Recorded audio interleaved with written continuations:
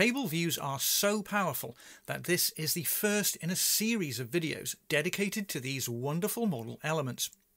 In this video, we'll cover the basics before we progress to some of the more advanced concepts. Now, I'm sure you're already familiar with the concept of tables. Data is organised into columns and rows, and where a column intersects a row, we have a cell. If you've ever used a spreadsheet application before, then you will have entered data manually into those cells, and maybe had some cells calculate their values based on other cells. In Rhapsody, things are a little different. For the most part, you don't enter data directly into the cells.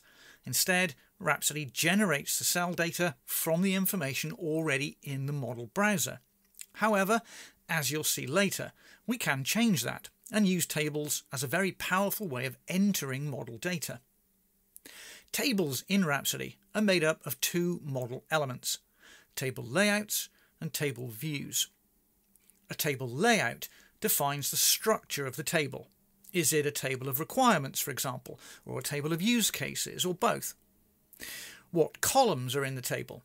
Each column can display a particular piece of information about a model element, for example, its name or its description.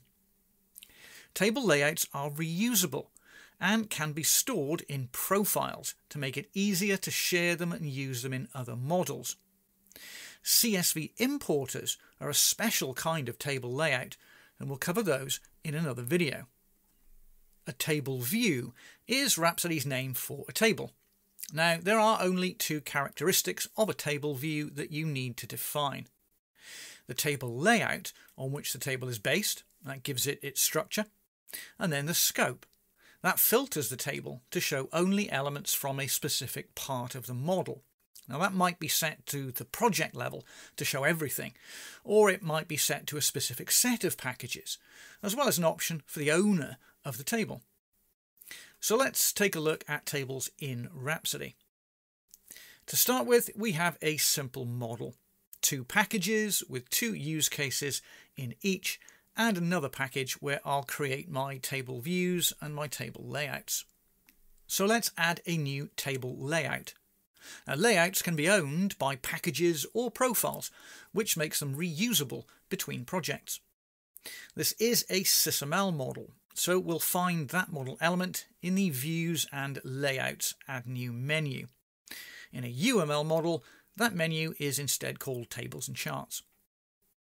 The Criteria tab in the Features view is where we specify the nature of the content.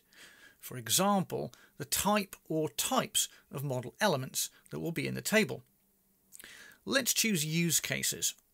Now, if I start typing the word use, then the list is automatically filtered, making it much easier to select the model element type I want. So each row in our final table will be a use case. Here we're selecting the criteria in a very simple way, but this is the standard search dialog. So there are many other ways. For example, we could base the table on the results of a query. On the Columns tab, we add however many columns we want in the final table. I'll click the Add button twice to add 2 columns. The Type selector is a kind of category, and it controls the available options in the Property selector, which is where we choose the column content. Let's put that first one back to General, that is, properties that every model element type has, such as its name. For the second column, let's choose Description. Now, if we want to change the column header in the table, we simply click inside that field and type in a new name.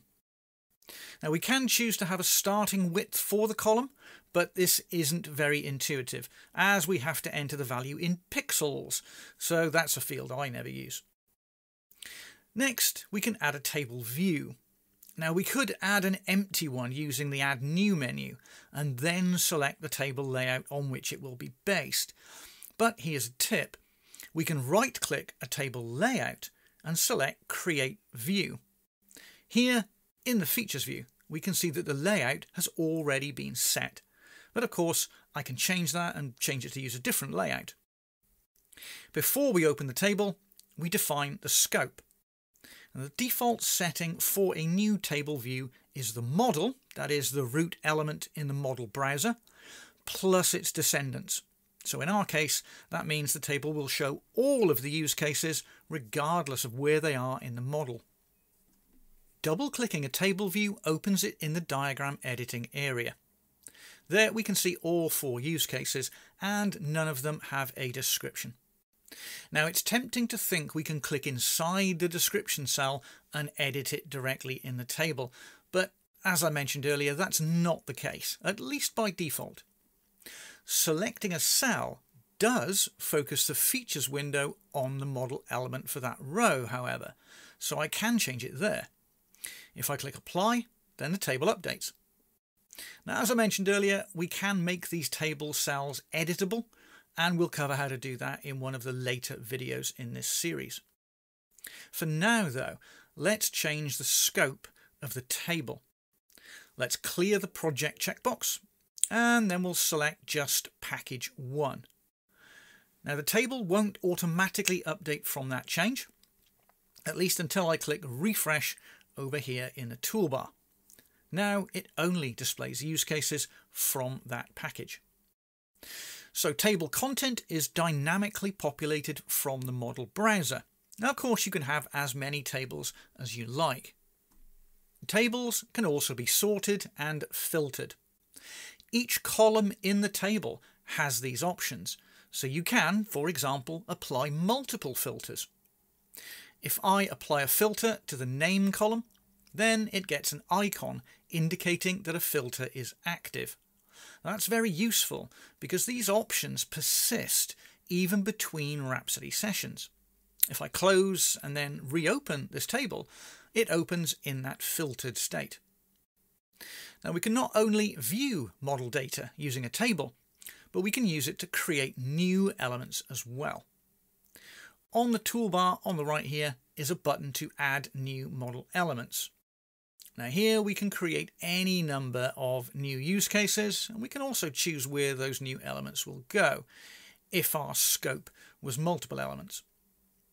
If I add, let's say, 10 new ones, then not all of them appear in the table immediately because that filter is still active. If I remove it, well, now there they are, they're all visible again. That's all for now. Be sure to check out the other videos in this series to learn more about table views, and as always, look out for more Rhapsody features you may have missed.